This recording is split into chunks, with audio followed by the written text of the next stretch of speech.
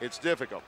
However, if an American player can kind of stick it out a little bit and learn like this man has, a Ricky Davis who has benefited so much, has come by leaps and bounds in 1 year by his own admission, by playing in practice with the likes of Bogey and Alberto and Franz Beckenbauer. So, you know, it is a very difficult thing for kids like Ronnie Atanasio, who's a very talented young man, Sandy Formoso, Mark Liverich, David Bursich, and kids like Davis, because on most other clubs, they would be starting, all of them. It's very difficult, but if they hang in here, the Cosmos have a commitment to excellence, even in the Americanization of the game.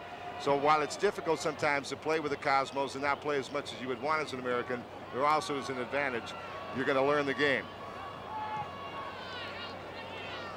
Birkenmeyer now. We started the second half, and here's Franz outside his own